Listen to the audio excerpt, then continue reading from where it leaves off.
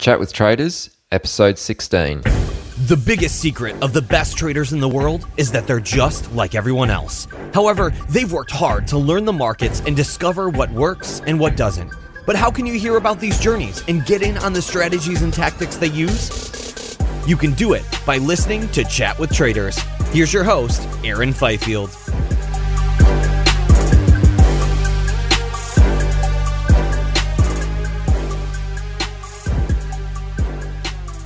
Alright guys, welcome back. Hope you've been having an awesome week. You know, if you think back, it's almost unfathomable to think that there was a time when it would take a couple minutes to execute an order. Nowadays, we have traders taking extreme measures just to get filled a nanosecond quicker than the next participant. But for this week's guest, Tim Biggam, that was the reality when he first entered the world of trading during 1985. And that entrance was straight onto the floor of the CBOE. Just a couple years into his journey, Tim experienced the full force of the infamous 1987 crash. While he survived and was still in good shape to trade the following day, this gave him a true appreciation for the importance of correct position sizing after seeing so many traders get wiped out. Tim really goes into the topic of position sizing and why it is absolutely vital to get it right during the later part of this interview, so make sure you stay tuned in. Additionally, Tim does a great job of explaining some of the terminology associated with options, how he uses scanning technology to generate trade ideas, and a whole lot more. I also want to point out that Tim will be keeping a close eye on the comments, so be sure to leave a question you'd like him to answer. Just go to chatwithtraders.com/Tim, scroll down to the bottom of the page and you'll see the comments section. Drop a question in there and Tim will be sure to get back to you with an answer. Alright guys, enjoy the interview and I will catch you soon. Tim, what's going on, man? How are you? I am doing fabulous, Aaron. Thank you. We finally got some warm weather here in Chicago, so enjoying 60 degrees and won't last long. Tomorrow maybe snow again, so kind of like the market where, one day it certainly looks good, the next day not so good. So the ups and downs are kind of the things that keep life interesting in a way as well. Absolutely. I think last time we were speaking, it was actually snowing where you are as well. Yeah, no, it was definitely winter last time we talked, Aaron, and we're in spring, but it's not been much of a spring so far. So kind of like the market too, a good analogy. Again, we haven't had, much of a market this year, pretty flat across the U.S., equities year to date. So certainly struggling to, make any kind of headway. And I think, given where valuations are at and the fact that the free money, parade may be coming to not a complete end, but certainly has been ongoing for a long time now. It may be a struggle going forward here, in my opinion, to kind of grind higher. Might be kind of range bound for the next, several months, certainly. Okay. Well, that could be a little bit boring for the people who are a little bit more long term.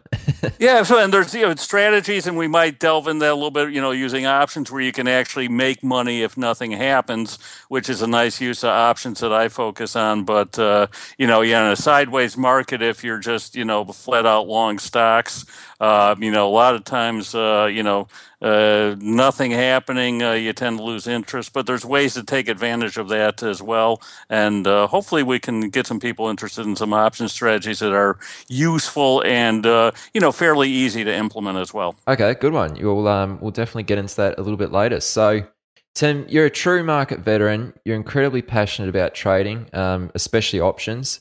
And, I'm just really thrilled to be speaking with you today. So thanks very much for coming on. No problem at all. And a true veteran means I'm an old guy, I guess it's a nice way of saying that. But I certainly have the scars to prove it. And, I am, as you mentioned, absolutely passionate about options. That's why I'm still, in the game. It's what gets me up in the morning and, keeps me going throughout the day. And, having the battle scars and being able to share them with people who are newer to trading, I think is, not only something that I enjoy doing, but I think it's almost something, you should do as a trader is to pass on, what you've learned to the next generation of traders who are just starting off. I know, when I started off in the mid-1980s, a bunch of guys who I learned from passed on their knowledge to me, and a lot of that was just, stuff you couldn't even put a price tag on. How useful it was. It was real, useful, kind of through the war information. And, you can read books, you can read everything else, but until you've actually been in the trenches and gotten beat up a little, you really don't get the true flavor. So talking to the veterans who've been there around and having them pass it along, I think is invaluable. And I look to do that, with anyone new to trading or especially new to option trading. And I love doing shows like this to, kind of get that, if you will, new generation of traders, people interested in trading, excited about it, and pass along what I know to maybe, help guide them so they might miss a few of the landmines. You're going to get blown up a little bit, believe me, as long as you keep all your limbs and everything. Getting blown up not too bad is the key to trading, as we find out. If you can take away your 2 or 3 worst trades, if you look back, usually those are the ones that wreck people. It's not being wrong, it's being wrong in a big way. Yeah, absolutely. And I mean, we really appreciate taking in your insights. So, it's great to have you on. But let's kick this off by taking us back to sort of, I think it was around 1985 where you sort of first got started in trading. So tell us how you got into it, and then we'll sort of go from there. Yeah, absolutely. Actually, I was finishing up getting my undergraduate college degree at DePaul University in Chicago, and a friend of my dad's was a trader on the Chicago Board Options Exchange. So I basically, in between classes, would go over and kind of hang out with him, help him out, basically, be his errand boy, if you will, take out orders, do whatever needed. And, within probably a half hour of being on the trading floor, I instantly knew this is a place I wanted to be. It was just a, world that I'd never seen before, and the excitement level and what was going on there, I just found, intriguing. And, from really day one, I kind of was hooked on it. I really love the environment of trading and the culture of trading and being a trader too. It embodies a lot even off the trading floor. So I actually started then. I got a job as a runner on the trading floor. They don't have those anymore, but that would literally, call up on the phone. They'd tear off a piece of paper. You'd walk it out. You couldn't run, but you were called a runner. Walk it out to wherever that particular option was trading at. I was on the options floor, so if it was, say, IBM, you would walk it out to the IBM trading pit, hand it to the broker there, wait, and then bring it back, and that's how they reported the fills. Hard to believe in this day of electronics where, a half a second is an eternity. Back then it was, 2, 3, 4 minutes many times before the client knew if he got it or not. So, and then as a runner, kind of worked my way up the ladder, and then got my own seat in June of 1987, which was, just a few months before the crash of 1987. And the one thing I learned is, take care of your risk, and everything else will take care of itself. As long as you have an edge and you make sure that your risk is defined. That's really all you can do as a trader. Just take every trade. It's kind of like almost being the casino in Vegas, right? You just want to make sure you do have a slight edge, and you want to make sure that not one particular trade or one particular gambler, if you're in Vegas, right, is going to take you out. So surviving the crash of 1987, being able to trade the day after, that day after, Aaron, was by far my best trading day of my career because I was, number one, able to trade. Probably 30 to 40% of the traders were being taken out by the risk managers. So I'm trading against the risk managers, and they don't care what price they pay or sell. And, if you were able to trade, if you had taken care of your risk and didn't get hurt by the crash, you were able to make back everything and then some the following day. So that really taught me the lesson that I live with to this day, which is, make sure you, number one, have an edge in whatever trade you have. And number two, make sure you have your risk defined and, get out when it's time to get out. So from there, I moved upstairs as kind of the world changed to more electronic. Started managing some money, had a little volatility arbitrage hedge fund. Now I still manage some separate accounts, more trading on my own now, and employing a lot more of the technology that's just come aboard recently. The other thing in this market is you absolutely have to, change. Paul Tudor Jones, who actually made a ton of money in the crash, and that was his claim to fame. But, one of his saying is evolve or die. And he certainly is, a trader that I try to, embody. Another saying of his is losers average losers, which means, don't, just because it's a bad trade, don't add to it to dollar cost average. Getting out of a losing trade for a manageable loss is the key to long-term survival as well. So again, it's not, being wrong, it's staying wrong that gets you hurt. And that's, what I've certainly learned along the way. So, that's kind of been my road till now. So I am, managing some separately managed accounts, the fund post Bernie Madoff. Hedge funds certainly aren't performing like they were. And being in a hedge fund with the inability to, have that transparency, most people prefer what's called a separately managed account, where you trade the same style, but you're able to see your account every day, get your hands on it, look at it. So you won't have that kind of Bernie Madoff scenario where, they can make up the reporting and so forth. So I've, evolved as we go along. So I just love going in, and I like the fact that, every trading day is new and you are judged every day by the market. It's very easy to tell how you did, right? It's not like a regular job. There's no politics. At the end of the day, if you're, in the green, that's a good day. If you're in the red, it's a bad day. I like that with the market. It has, no mercy. And there's no BS, so to speak, in the market. So, and I still love the culture of the market, even though it's changed. And the mentality of the people who tend to gravitate towards the market tend to be more, I guess, entrepreneurial, risk takers, okay with making mistakes. And, I think that's another thing probably for all the, people out there is make sure you can handle being wrong a lot if you want to start trading, especially if you want to start trading for a living, because you're going to be wrong probably more than you're right. And if you're not okay with that from a psyche standpoint, it's something, you truly want to maybe reconsider going into trading as a career. Yeah, no doubt. The numbers don't lie, do they? So I'm keen to just sort of take that back a notch and talk a little bit more about how you were sort of learning. So what was it like learning how to trade sort of from the heat of the pit? Because the majority of us sort of learn by the means of the internet now in sort of one way or another. So how did that work for you? Yeah, absolutely. And it was invaluable being actually on the trading floor and kind of getting my feet wet, not as a trader to start. And I got to learn kind of how the trading floor worked without having, money at risk, without really trading, but just getting a feel and knowing how things operate.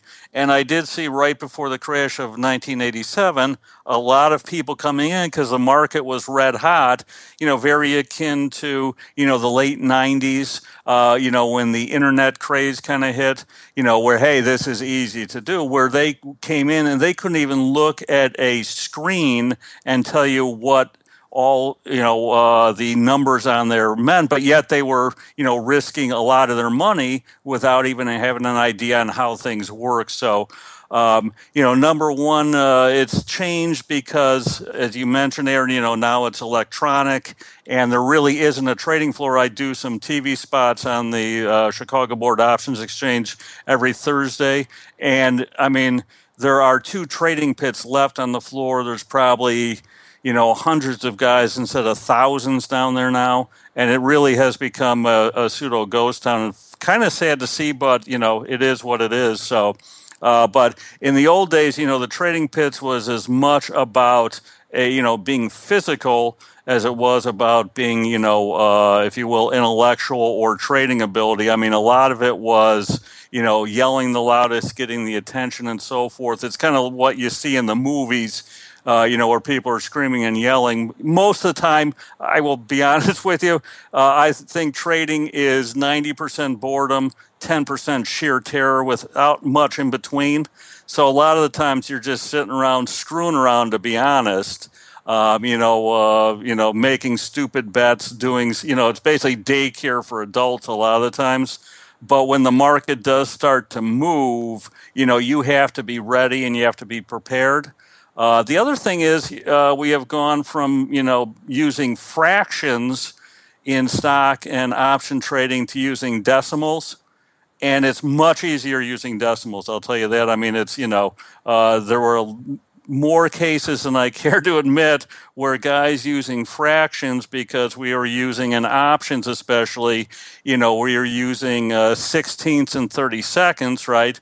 And trying to figure out what 5/32, right, plus a quarter equals, right? A lot of guys would mess up the math and, end up basically screwing up the trade because they weren't mathematically inclined. So there was a little different edge to having, a fractional kind of mind. Now with decimals, it's, very easy. Everything's much easier to add. It's almost like, the cash register at McDonald's that spits back the change to you or trying to figure it out in your head. So, but, the one thing, being a trader on the floor versus being, a trader, if you will, upstairs, or a retail trader, a regular trader, let's call it, completely different environment. A trader on the floor is just looking to make money by buying on the bid, which, is the lower price, selling on the offer at the higher price. So if, for example, the, stock is, 112 bid offered at 113, right? They're just hoping to buy at 112, sell at 113 all day long as orders come in and make that dollar spread, to use that analogy. Whereas from a retail standpoint, usually you tend to, be directional in nature. You're saying, I'm buying at 113 because I think it's going to 114. So most retail investors tend to need to have an opinion to make money. Whereas most floor traders, it's almost better not to have an opinion. You really want to be hedged. It's almost like being a, bookmaker, where you want to make sure that you don't have too much lean on one side or the other. Okay, that's really interesting. Just on that sort of that learning process still, I just had another question around that. And I sort of feel like there's kind of an assumption that if you're a pit trader, you make money. But would you say you sort of experience the same struggles that many other traders go through when first starting out? Oh, absolutely. I mean, the attrition rate for traders is probably, about 80% don't make it. Either they blow out in a bad way, right? And I saw a lot of guys blow out, believe me. Some of them deserves to be. Other guys just happen to be caught with, too big a position at the absolute worst time. A lot of guys just kind of eroded out where, they didn't really lose or make a lot, but it wasn't working out for them. So, being a pit trader, doesn't ensure success. You have to know what you're doing down there. You have to know basically, how to identify the edge and then lay off your risk, right? And you're really looking to just capture little edges throughout the day. That's kind of what I'm doing upstairs now. The world has changed. Most of, the market makers it's called upstairs, in an office off the floor now. And because of the technology that's available, you can really, run a very similar operation, upstairs as you do downstairs and capture that same kind of edge. So, but there again, you do have to know what you're doing. And, when the market moves against you, you have to have quickly. I think that's really what it comes down to, Aaron, is, a lot of guys, when they start to have it move against them, are refusing to just cover for a small loss. And then that's where it gets to be a, big loss and then that unmanageable loss. Or they'll add to the position saying it's got to come back. I'm right, the market's wrong.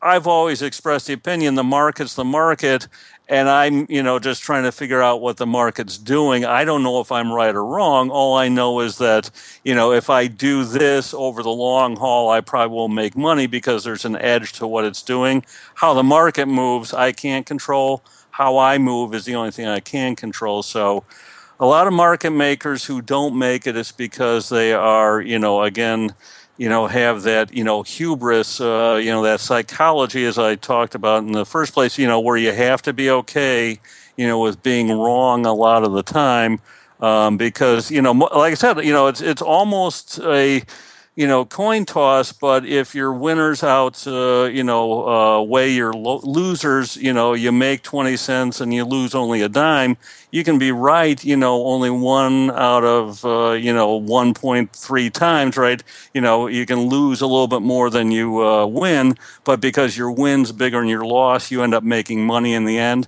And that's really the mentality you got to espouse if you're going to be a market maker on the floor. Yeah, that's really well said. And I just want to make sure everyone listening is clear on this term, because I'm positive it'll come up again. Could you just give us an in-depth explanation of who is a market maker and what is their role? Yeah, and it's changed. Back when I was on the trading floor in the options markets, right, I would literally quote markets, right, and if someone came in who wanted to buy or sell at those prices, I would have to facilitate that. So basically, I would set the market, and if someone wanted to trade at the price, so I would say I would buy it at $1, sell it at $2 to keep it simplistic. If someone came in and said, I'll pay $2, I was obligated, right, to sell at $2 because I'm making a market in that particular option. Same thing with stocks, same thing with futures, whatever in the trading world, they make a market, they will give a bid, a price where they'll buy at, right? And an ask or offer a price where you will sell at, and you're obligated to buy or sell at that price. How much, again, is dependent. You can quote for a certain amount of shares, certain amount of contracts, whatever it may be. But that's what a market maker does. And usually the fair value price lies in between where you're willing to buy and you're willing to sell. So basically, if someone comes in and pays $2, right, you can sell it there. It's only theoretically worth $1.50. You go out and hedge it, and then you've captured that little bit of edge. You've sold something that's worth $1.50 theoretically for $2, and then you've hedged it off, and then you just keep doing that day in and day out. Of course, the problem can arise if someone comes in and buys it at $2 and you can't get your hedge on because the market starts moving against you. So in this day and age with electronic trading and how fast things can move, I will tell you, being a market maker is a much different and much dangerous and really less financially beneficial game than it used to be. I think there's a big advantage to being a market taker, if you will, being a trader who can just wait and, not be obligated to be on the bid and ask spreads. So I think the market's really changed and the structure has changed. It's a great time for, the retail guys here because, you don't have to trade. Whereas if you're making a market, if someone wants to trade with you, you're obligated because you've set a price on it. Yeah, okay. That's really great. So thanks for breaking that down, Tim. And it kind of leads into another point about change. So if I was to ask you, say, 25 years ago, what was your edge? I'm presuming you would say something like it was the fact that you were sort of in the pit and just sort of amongst the action.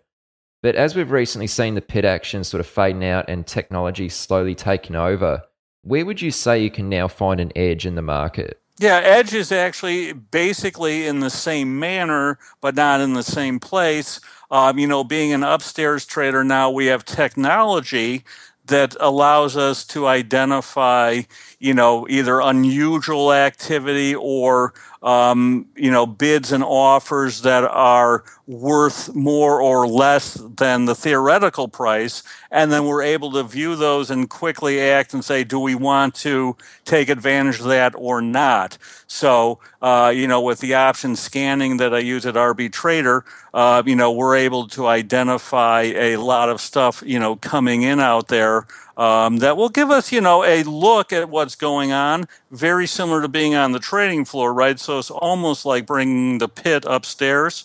And they have a great web-based scanner, too, that does the thing, for the retail guys, that allows you to, jump in and kind of level the playing field as well. So the thing about technology is, it really does really give almost everyone the same kind of advantage.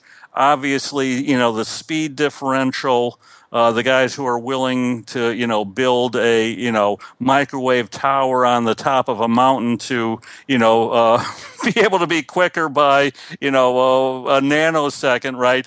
You're never going to compete in that game, the real high frequency guys, the latency guys.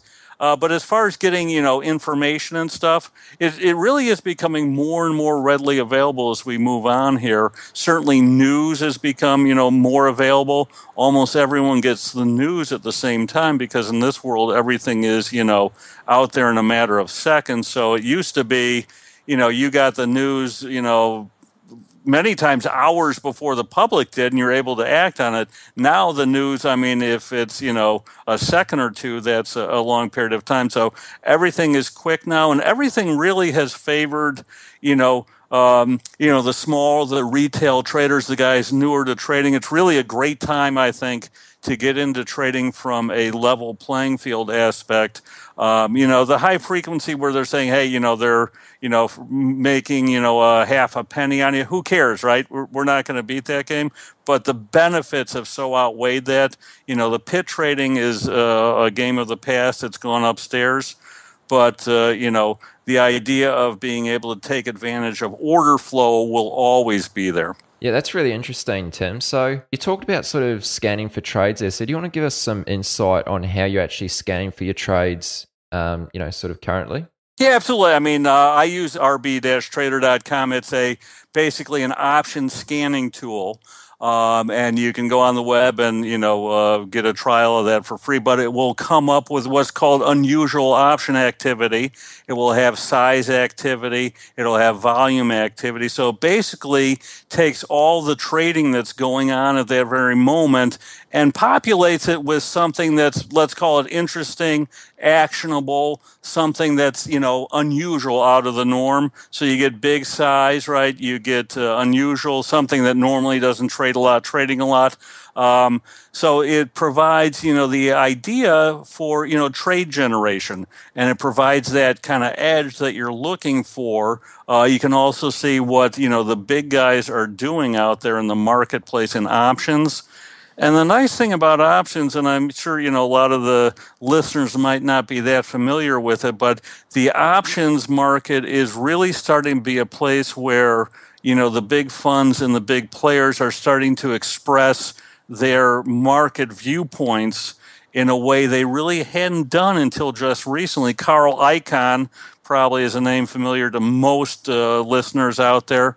But a lot of his, plays that he's done recently has actually been with options. They were over-the-counter options for the most part, but those bleed through to the listed option market. So I think, the option trading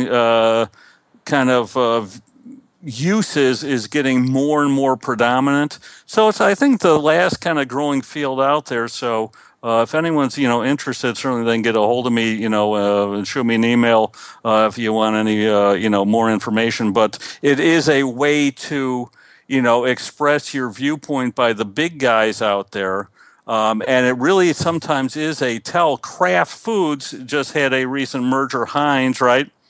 And about a week and a half before that deal was announced, there was huge volume in the options market. Guys were buying calls that these things normally didn't trade, and sure enough, a week and a half later, boom, here comes the deal. That's happening more often than not. I have no idea if it was, insider buying, right?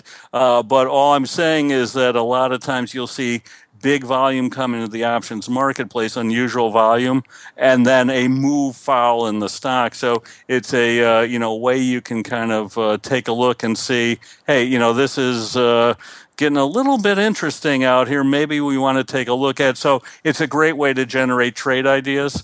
And it's also a great way if you trade, kind of spreads like I do, to take a look at where prices get a little distorted as well. So, and like I said, it's available for the retail guys out there, and it's, really leveled the playing field.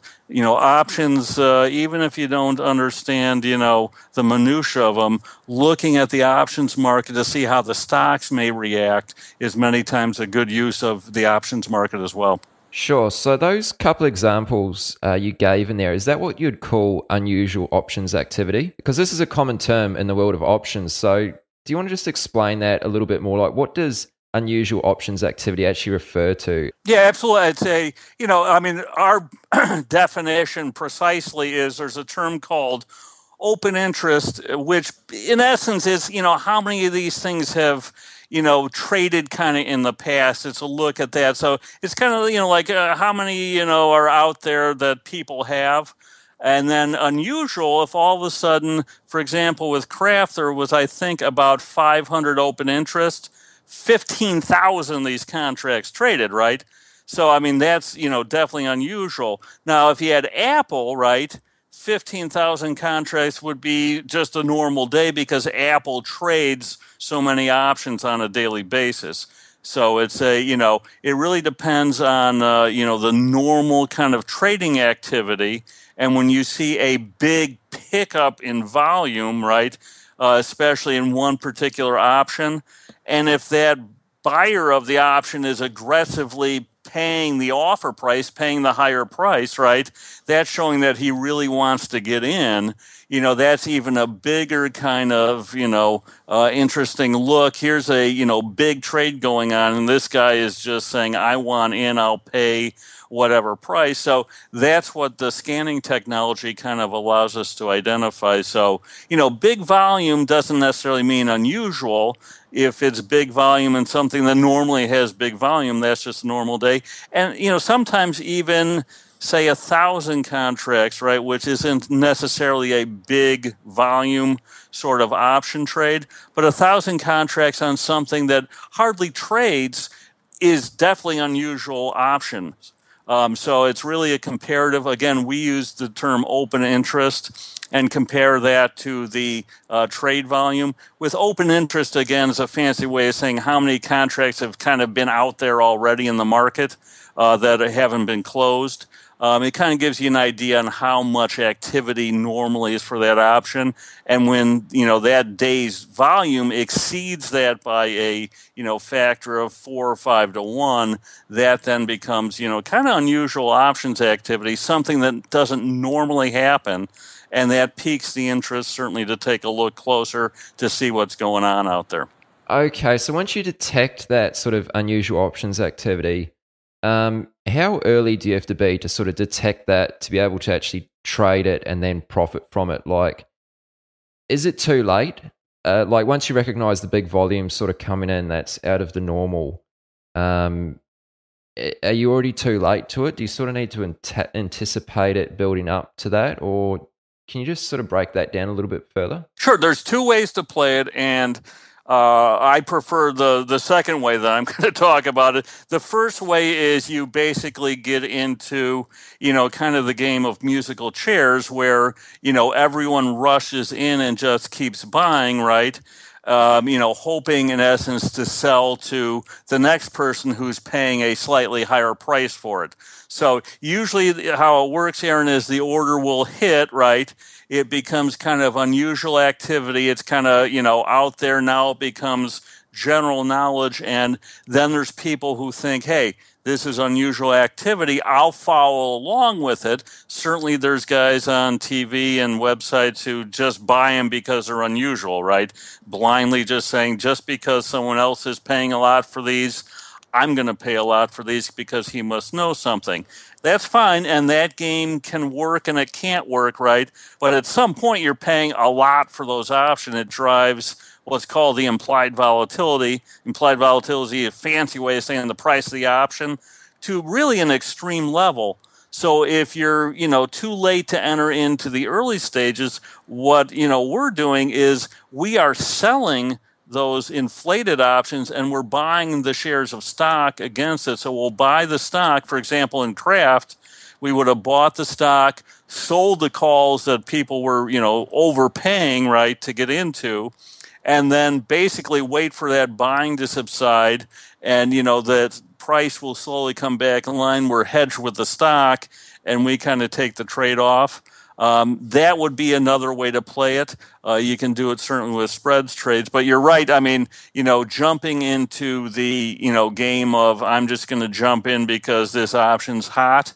That's a very difficult game to win in the long run because, anytime you're trading kind of a froth, you don't know how high it's going to go before people say enough's enough. Okay, right. So let's move along a little bit to just sort of some more general advice for traders who are listening, because, I'm sure you've picked up a ton of lessons over the last, however many years. So what would you say to any trader who is perhaps struggling with the psychology of trading? Like, how do you now deal with this aspect and keep motions under control? That's a very tough thing. I mean, that is, and I've dealt, I don't care how good a trader you are, you are going to have periods of drawdown. You're going to have periods where, to put it bluntly, it just kind of sucks bad, right? And, it starts to spiral down, and that's a tough thing to, dig out of. But if you trade long enough, you're going to have, hopefully many times that happens, because that means you're going to have many upswings as well. I'm a big golfer, and it's akin to having kind of the yips in golf, right? And the only way to cure it is to start making some, short putts, right? Then your confidence comes back. So, if you start to get beat up, it's number one, it's okay always to take a break, right? The market's open every day. You don't have to trade every day. Two, I would say bring your position size down. I always use, how my P&L is going to, kind of increase or decrease my position size. Same thing I used to do when I used to play a lot of blackjack and poker, right? When you're up money is when you should increase your bet, if you will. When you're down money is when you should pull back. Most people are exactly the opposite, there's been studies on there as well. Kahneman and Tversky, right, have a great one where, people basically do the exact opposite. When they're up money, they want to hold on to that. When they're down money, they, start to say, I'm, going to be all in, right? So again, just take a step back. It's okay. You're going to have drawdowns, understand that. And, the one thing I think if I had to have to remember from the podcast here is position size, position size, position size. So the way to control your risk, right, is not to be risky when you put the trade on. So position size accordingly, have your stop in place, stick to your stops. Again, the nice thing about options is you can do spread trades that have defined risk, before you even, get going what your maximum loss could be. But if you're trading something like a stock or futures, make sure when it hits your level, you're out. If you can't pull the trigger, make sure you actually put that stop out there.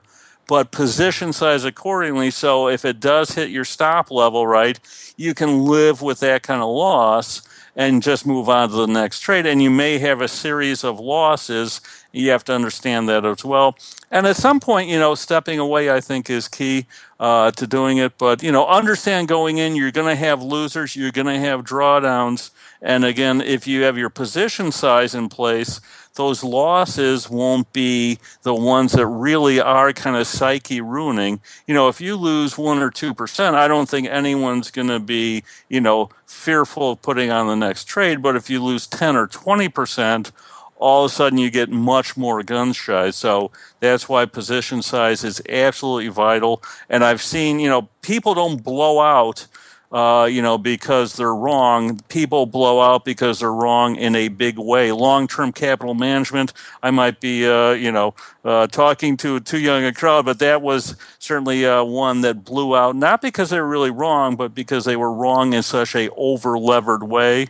If you look at any of the great blow-ups in trading history, it wasn't being wrong. It was because they were huge positions. The London whale we recently saw, J.P. Morgan, classic example, right? He was wrong, right?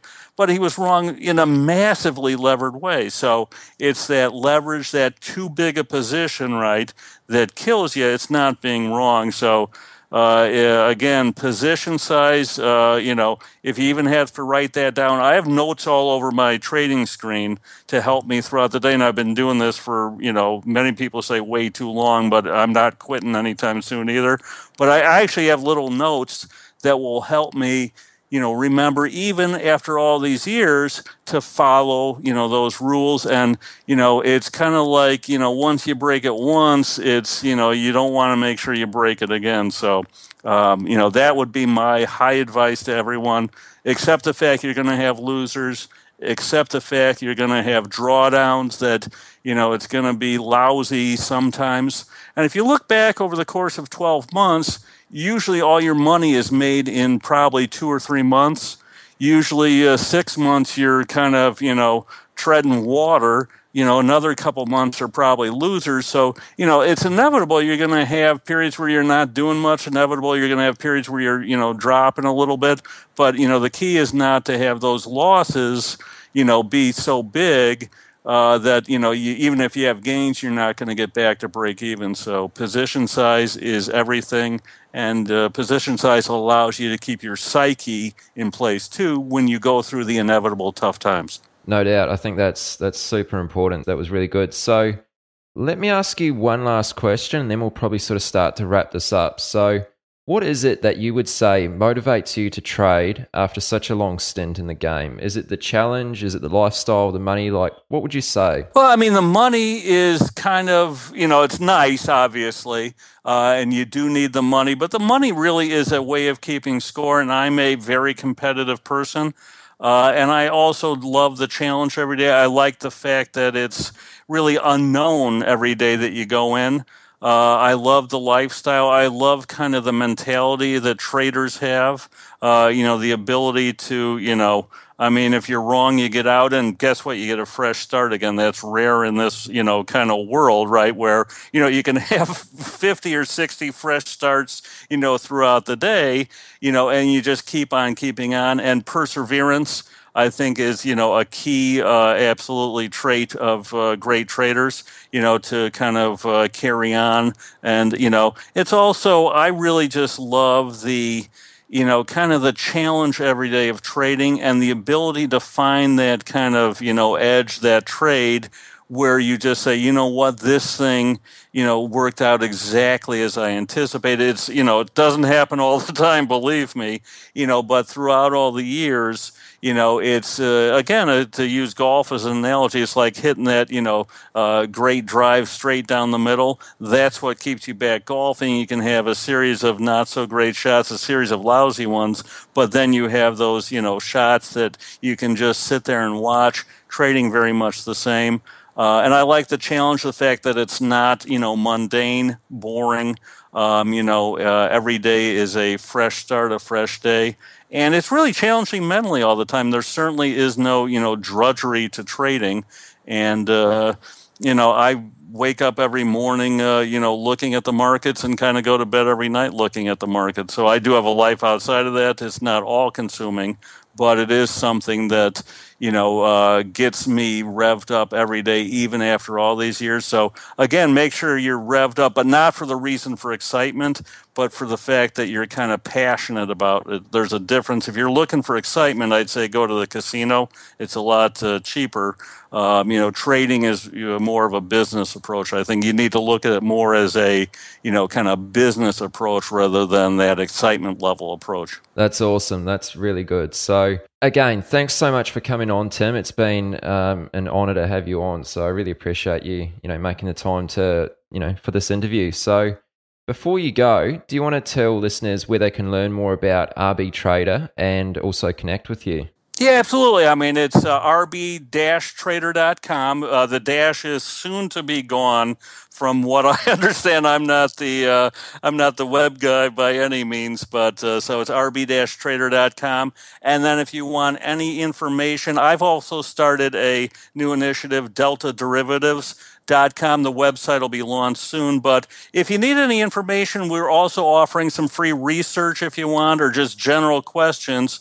You can just email marketing at rb-trader.com and just say you heard, me and Aaron talking, and you're interested in, some free research, or if you have an options question, or, anything at all. I love talking options, especially with people who are new and interested in it. So, again, marketing at rb-trader.com.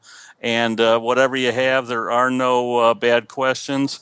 And if you have any interest, hopefully you get the fire lit and, have the passion that gets you through the tough times. Awesome. Yeah, that's really good. We'll put all those links in the show notes, of course, at chatwithtraders.com. Would you be open to, answering questions? Maybe if people just leave a comment on the site, that might be just as easy. Are you open to that? Oh, absolutely. I love that. And more the merrier. I mean, there are no bad questions. So if you're brand new and you have any question on it, I love to, answer them. Again, it's akin to, I am not a doctor, right? But if I had a medical question, I would ask my doctor, right? If you're interested in options, you don't have to be an options expert, but you would ask a question about options. So, feel free to ask anything, and I will make sure they're all answered because we all started at the ground floor. I know I did, and I know where it brought me. So hopefully you get the same kind of passion out of it than I did. And if you do, then I consider it a job well done on my part. Okay, that's awesome. I really appreciate that. So let's make that, if you just go to chatwithtraders.com/Tim, you'll go straight to the page, scroll down the bottom, leave a question in the comments, and Tim will keep an eye on that to sort of answer any questions you might have, especially in regards to options. Absolutely, and would love to. All right, awesome. And if you want to check out more, just go to rb-trader.com, and of course those links will be in the show notes as well. So thanks again, Tim, and let's keep in touch, and we'll speak soon. Appreciate it, Aaron. Take care, and thanks everyone for the time. I really liked doing this the first time and hope to do it again soon. No doubt. Speak to you soon. Thank you. Bye-bye now. You've come to the end of this episode of Chat with Traders, but don't worry, more great episodes are on the way. To stay updated with each great new episode, be sure to subscribe to the podcast in iTunes, and we'd love it if you leave us a rating and review. We'll see you next time on Chat with Traders.